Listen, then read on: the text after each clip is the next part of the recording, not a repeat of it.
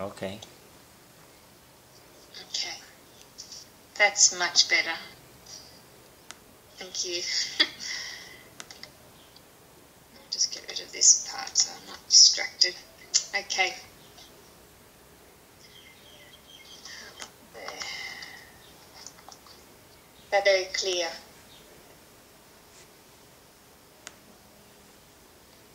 Okay. So let's go back to the idea that you're stuck. Yes? Yes. How can you tell that you're stuck?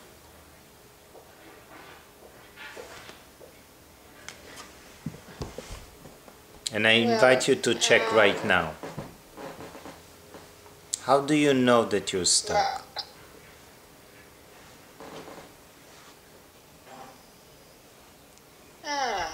That stops.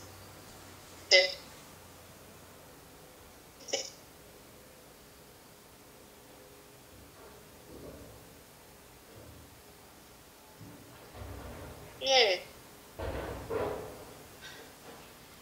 Okay, so at the moment, yes, I don't feel stuck at the moment. Okay.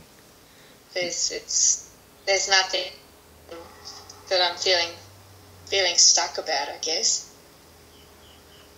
right at this moment. Good. The moment you might have this idea that you're stuck, it's because you have an idea what you're supposed or not supposed to experience. You have an idea Yes. how it should look like. Yes. You can question that thought, I'm stuck. Just question, who would I be without this thought? And you look after the question, because when a thought appears, and that's a question, when it completes itself and there is no other thought, there is a silence which is you that remains. Also now there is an awareness that is listening. Yes. This awareness is your true nature. This awareness is not affected by thought or by the idea even that you're stuck. Yes, that's true. The moment you have any thought, you can question who sees the thought.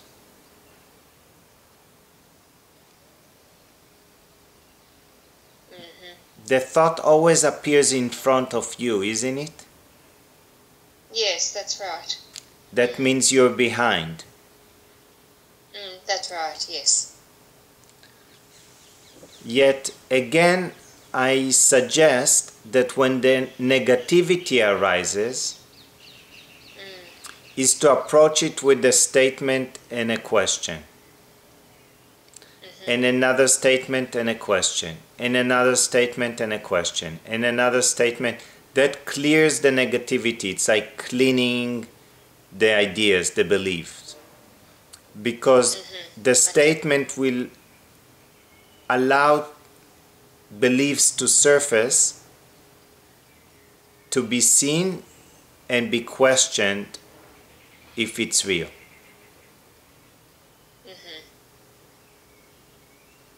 So continually do that as they come up. Yes, if they do. Do you have an idea that it is not supposed to come up?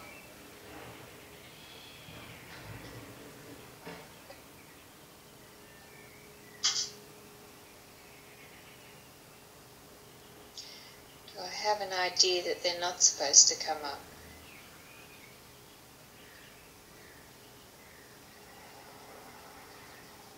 Gee, at the moment, I can't answer that question. It's sort of strange.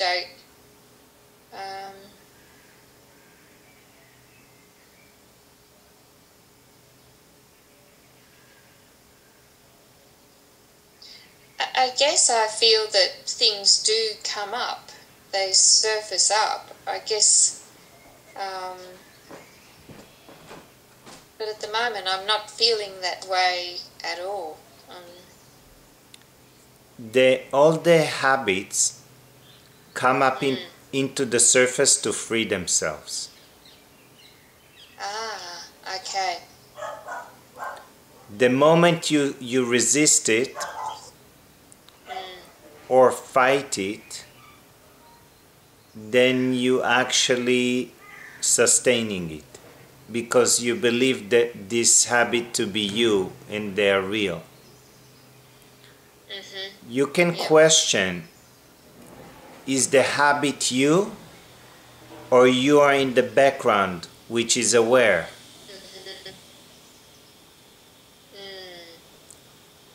Yes. This question just turns your attention to put it in the right perception.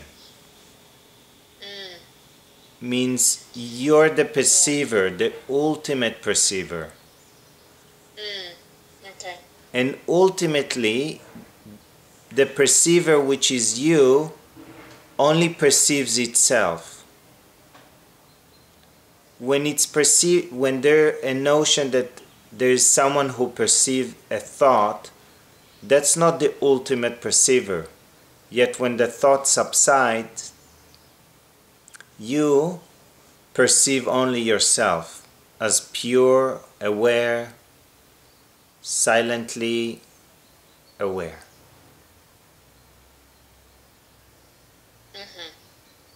When, like, I often, when you're in that silently awareness, there's no sense of emotion. Is that how it's experienced? It's hard to explain, but it's not this emotional wave that's charged within that. There's just this, as if there's just the looker without any sort of feeling. That's right. There is a sense of... Is the feeling... Yeah. There is... When you experience yourself, which you always do, so it's not that you're in it, you are already it. There is just the mistaken idea that you are an individual entity with a name and a form and habits and history. Yet even when you mention emotions from childhood that appear, let's take a look at it right now. See your childhood, just one moment of your childhood, that you're somewhere. What do you see? I just see a young girl looking in a mirror. Okay. It's just a picture in your mind, really, isn't it? Yes. So the question, is your direct experience right now is that you are a picture?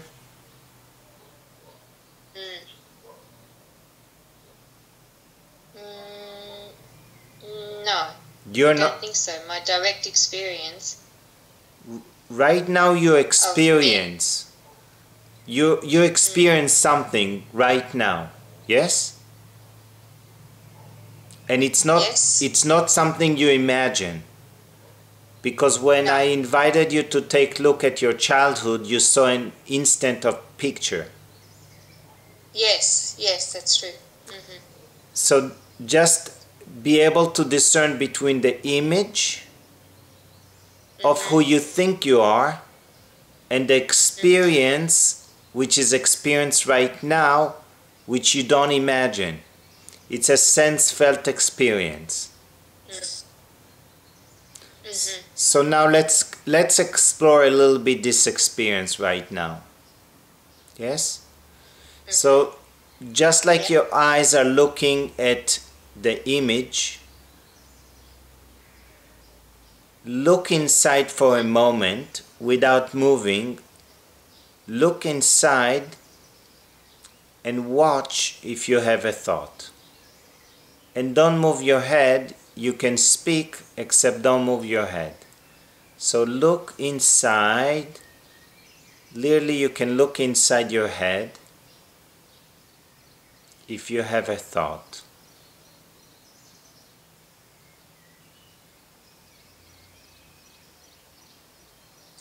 There is a small, like, there's more of a voice that comes up. Okay, so listen to the voice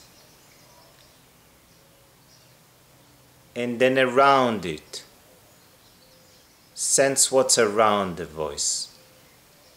Is still there is a voice? No, there just seems to be an emptiness or a blackness, really. Okay. It's not even blackness. Is there a thought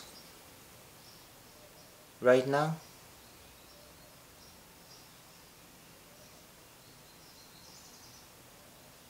There's only the repeating of the question. Great. After repeating the question, watch what remains and look into it.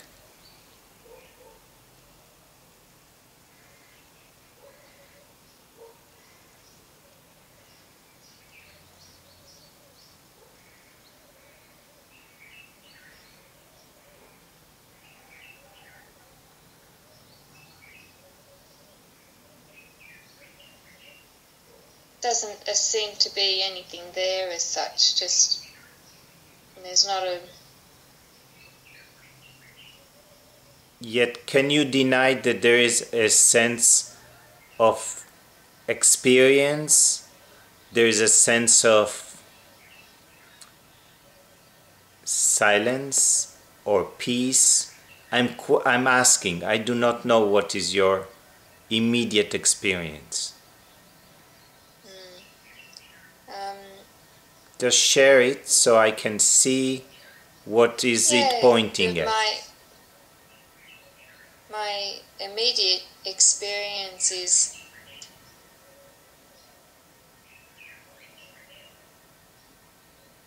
there doesn't seem to be any thoughts as such. It seems pretty peaceful, really. It's not... Good. It's peaceful. It's actually unshakable peace. So just can you hold the attention on that sense-felt experience? Yes. Stay with it.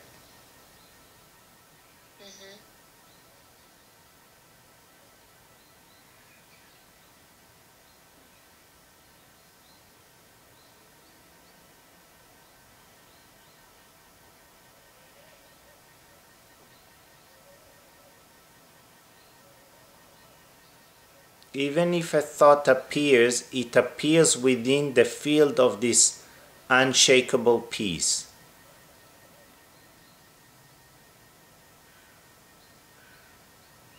Yes, that's true. This unshakable peace is who you truly are. This is your inmost being, your true nature.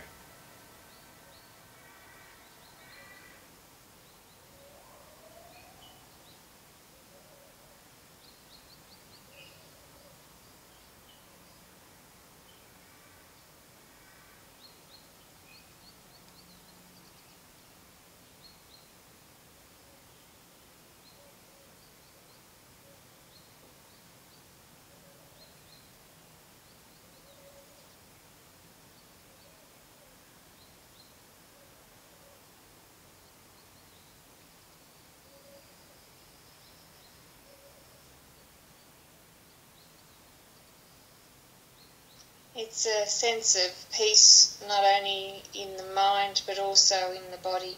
Right, because this unshakable peace permeates every cell of the body. This is embodiment of your beingness through a physical form, without identifying yourself with the conceptual image of a body.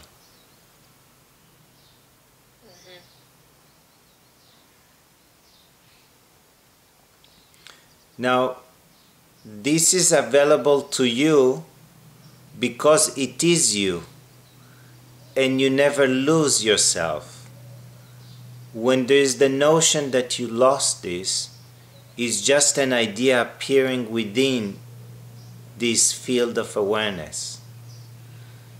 That's when the mind has to discern and question the thought, if the thought is affecting this unshakable peace. If the thought is actually you,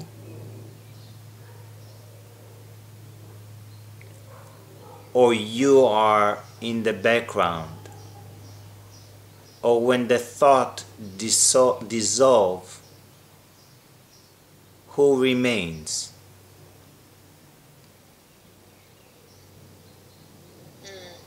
The more the mind inquires into your true nature, the more it dissolves and rests in the beingness of who you are. When you experience the knowingness of who you are, you just hold the attention on that continuously. And in the beginning there will be the notion that the mind comes out of it, and then you question and it might return into it. Yet just know that every thought comes from you and returns back to you. You don't need to try to make the thought return to you.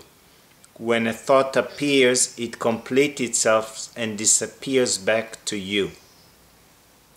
If you can hold the attention on you instead of thought, this is awareness, is aware of itself by itself.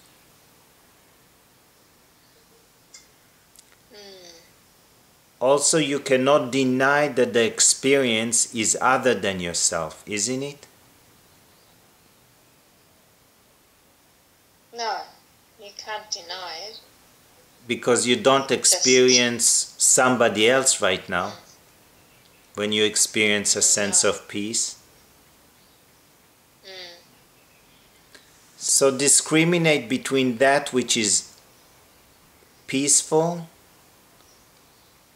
and thoughts that cause the mind to be stressed, and start the discernment like that. Okay.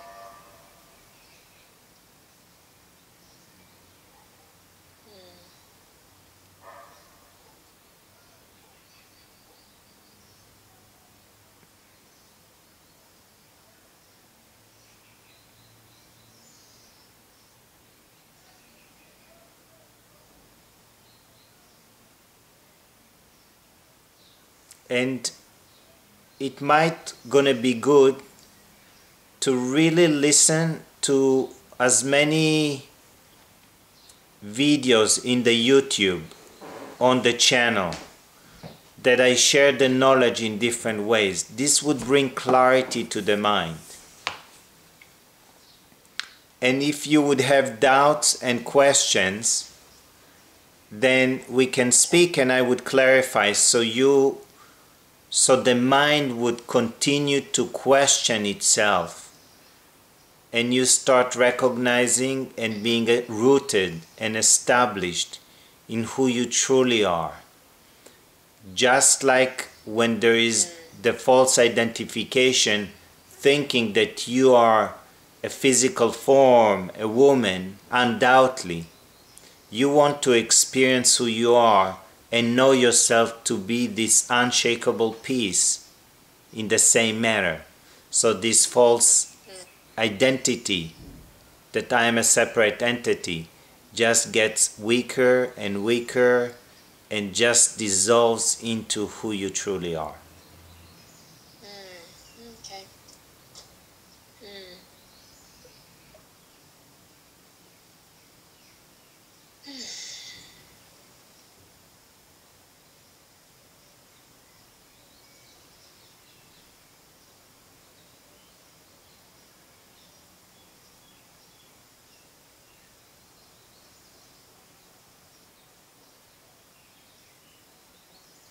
So when a thought arises and there's some identification with it, then do the practice of saying a statement and then following by a question, and don't answer the question and just look from within. Yes. And see it and So that it can be like, always start from the identification with the statement. The thought is real, is it true? I am a thought, is it true? It's like all the thoughts that the mind itself would not dare to bring into the surface and think. Yet it identifies with these thoughts. So now you bring them, you challenge the mind. I am the mind, is it true? When the thought disappears, I don't exist, is it true? I need to have a thought in order to exist, is it true?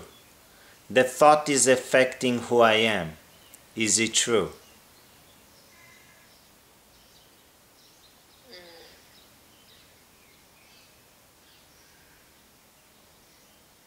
I like the way that you really don't have to answer them, because in a sense they answer themselves. And when the question opens the gap, and in that gap, when there is no answer mentally, the real answer remains, which is silence.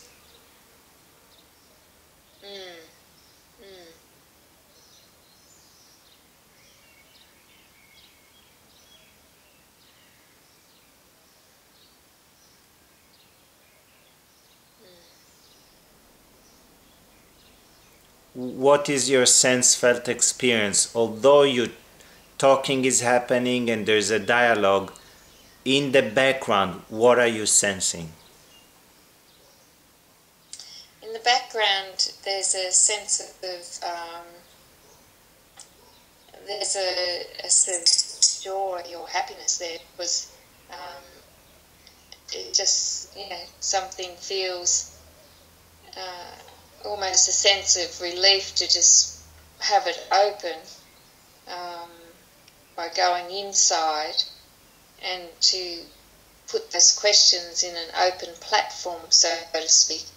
And then they seem to just, a sense of joy arises at not actually having to answer them, I guess, in some sense, that they just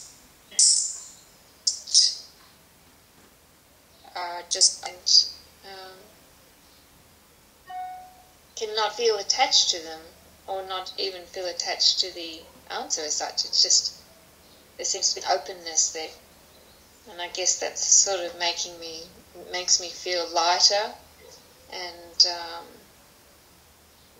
that's what I'm feeling at the moment, a sense of smiling on the inside.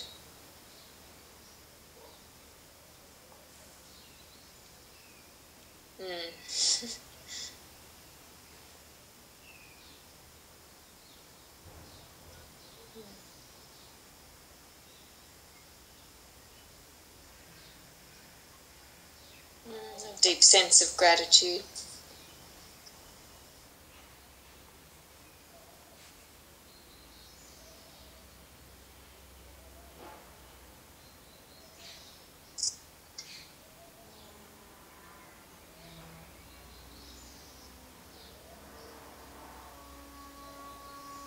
And I have tried in the past where people would say go into yourself, and when you do go into yourself, there wasn't anything there as such, but it still didn't feel like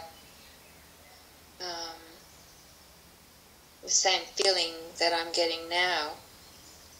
It still felt like I was still playing a game with myself of some kind. Yes. Or the mind searching for the mind inside and still saying, yeah, I'm here, but you can't see me, or something like that. It just seemed like it was gameplay. But this felt experience now, it feels like it feels very different to my explorations in the past. Wonderful.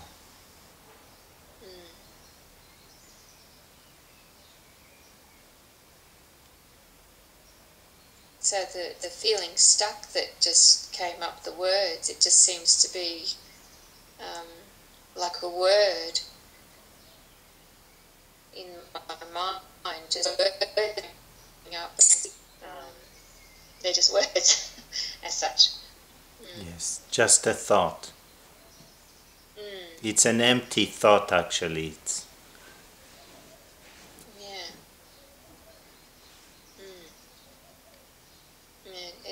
That's nicely put, an empty thought. It certainly doesn't hold any credence as such as it did in the past.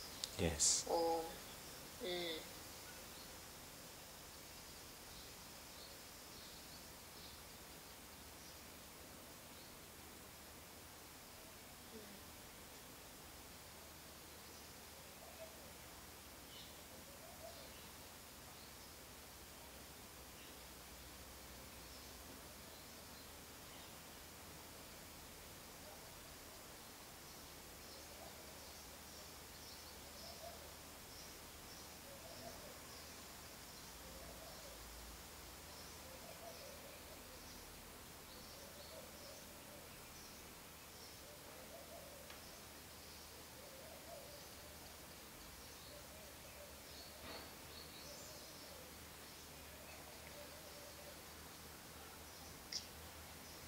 can I ask you about the breath and the cycle of the breath? Yes. In the body, I can see myself watching the breath, really opening it.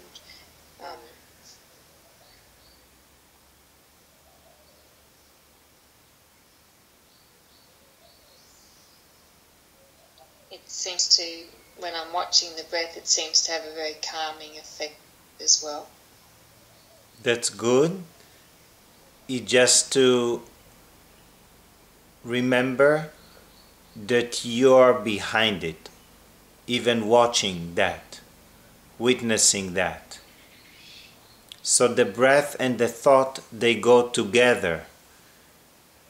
So when you observe the breath or work with the breath, it might quiet the mind. Yet when you stop, the mind resumes identifying itself like it is a real entity. So as long as when you inquire and you inquire into your true nature, this illusion is revealed that that which imagines itself to be a separate entity is not your real innermost experience. This image appears inside you, and you are not in a relationship with that thought. This sense of awareness, this field of awareness, where thoughts appear and disappears within it, awareness has no relationship with it. Just like the screen has no relationship with any image projected upon it, or any movie. So it's good when you work with the breath to calm, yet it would be more profound to bring a statement and a question when there is the idea that the mind needs to be calmed. See, when you calm the mind, still the same belief is now in the bottom. It's like the current, undercurrent, still running the show. When you bring the statement, you see the statement, you see the false notion, you see the idea, and you question, is it true? Is it you?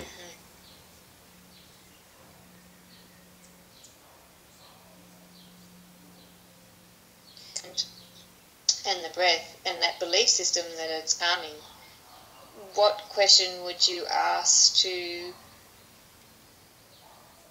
get that? It's a subtle, very subtle difference there. The breath is calming the mind. The question, do you want to just experience an impermanent calming effect, or do you want to realize that you are permanently aware, unaffected by thoughts and images of the mind?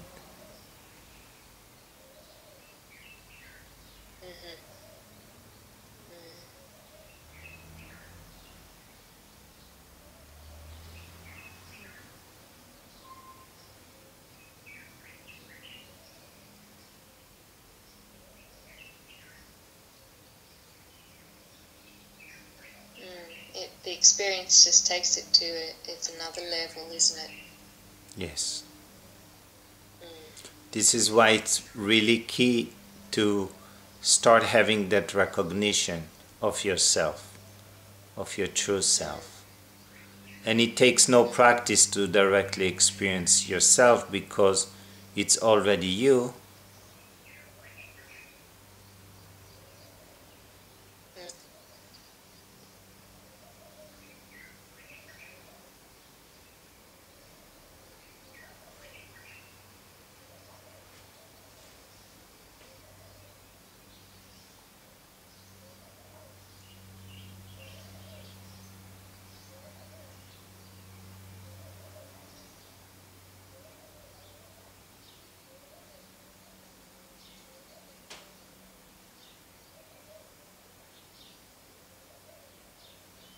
And I encourage, inspire people.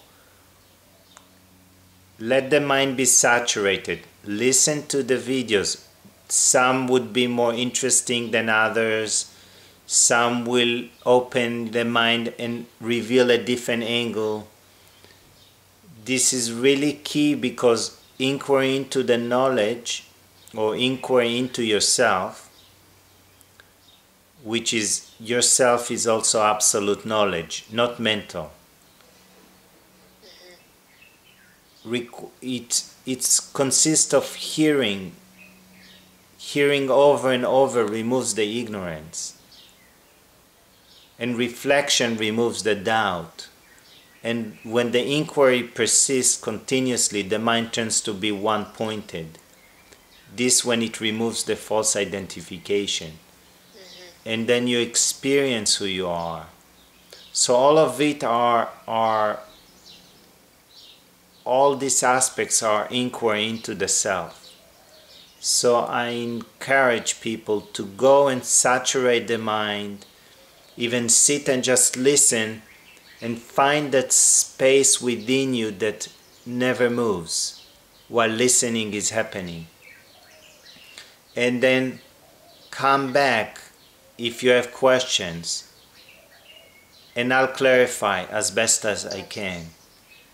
And I find, at least on the Skype calls, only few people come back again and again and question and raise doubts and bring what they see and share, so they can continue to go deep or be rooted in themselves.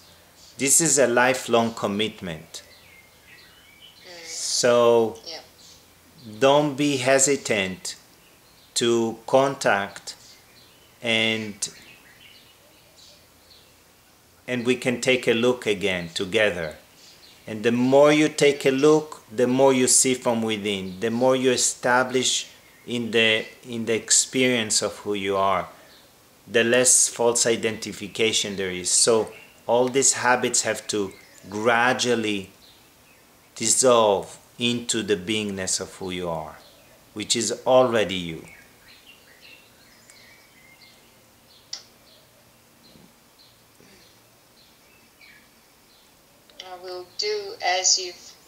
I will saturate it. It has been a lifelong journey for me, and I will saturate myself in all the podcasts and the video. I'll look at the YouTube clips. I have looked at some of them, but I will endeavour to totally immerse myself, and if something does come up, I'll thank you and I'll be in touch again through the email. And I really appreciate you taking the time, and it's been really wonderful. That's how the mind, because the mind is the only false entity that is confused, the knowledge brings clarity into the mind. So when you clear about the confusion, then the mind is clear and not confused. And the more clear it is, means it's more subtle and subtle. It peers through the illusion. It sees, and then the presence of awareness, which is you, can shine through and reveals itself to itself, and then you can hold the attention on who you truly are.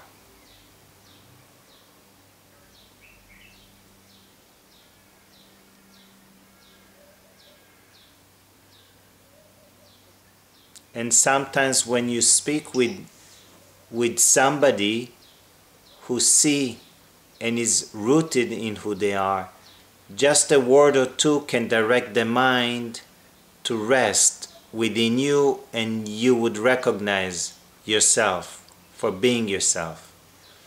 Or if there are doubts, if I've seen these doubts within me and I went through it, then it's very easy within the mind to clarify them. So you don't get with the notion that you're stuck, or that you think even you progress, and all these kind of ideas.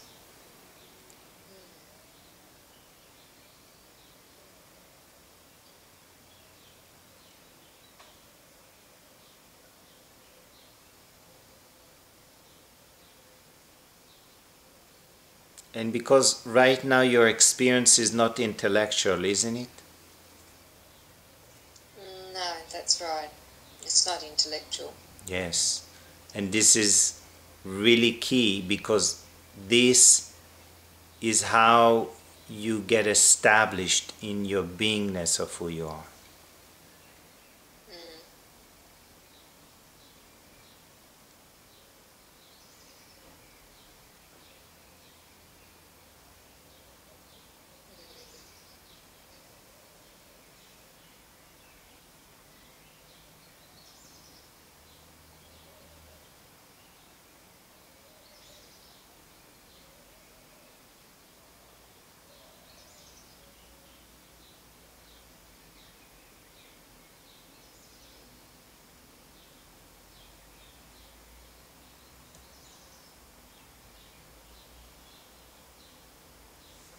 Wonderful. We can stop for now. You can contact us via email, and we can set up again, if you wish, Skype or Gmail or the FaceTime, whatever works, so we can be in communication like that.